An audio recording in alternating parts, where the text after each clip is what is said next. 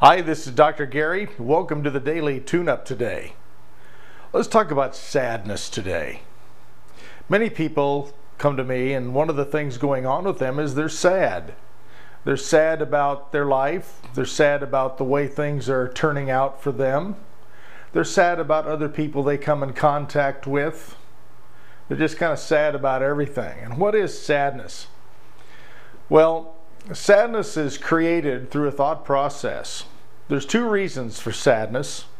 One of them is the brain chemistry that we currently have is a little bit out of order, and it causes our thought process to go to a fight or flight mechanism which is designed to protect us.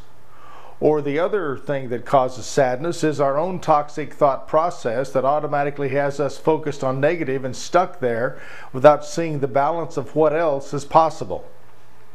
What I recommend for people who find themselves walking around in a blue state, which is kind of a country song way of saying I'm sad, is to take that day and to really be dedicated to looking at some of the blessings in life. Now I'm talking about blessings that we have a choice each day. Understand, when we wake up in the morning, that day starts the moment your eyes open, and it's that first thought. How many of you get up in the morning and say, oh man, another day, I gotta go to work? When you do that, you're really starting the programming that starts for a sad day or a depressed day. If you wake up in the morning and absolutely force your hand at the first thing you say is, wow, I have another day, there's new options, new potential, new things can happen today. It literally turns the corner on the way we're going to look at that day.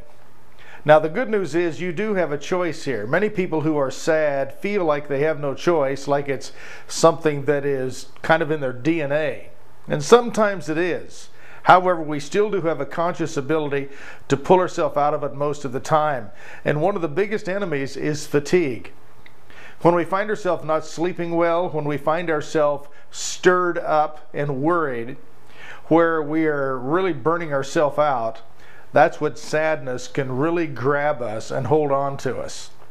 Our ability to be resilient, our ability to bounce back really diminishes the more fatigued we are. So good rest and also hydration, drinking plenty of water, especially when it's as hot as it is across the country. You have to drink a lot of water. Lack of water also creates depression and sadness. The more hydrated we are, the better, because our body automatically responds to dehydration as an assault on our system and puts us into fight or flight. It starts us searching for the negative reasons this is happening. So hydration, rest, good nutrition can't hurt either. So let's work on the attitude the first time we get up in the morning, right when we get up, and really focus on that thought right there. And I believe if you will work on that and work at changing that self-talk, it's going to change the outlook of the day.